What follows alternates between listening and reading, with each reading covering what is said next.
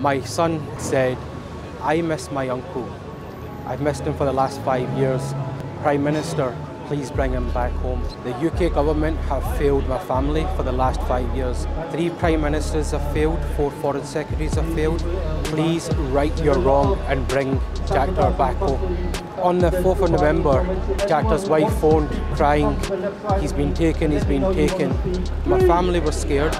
For the last 5 years we've been campaigning. I've been disappointed with the government's response because they have not done what they're supposed to do. When a British national is arbitrarily detained, they should be calling for the release. Now the UN have backed what we were saying from day one. The UK have accepted this, but what they've not done is called for Jagtar's release and return.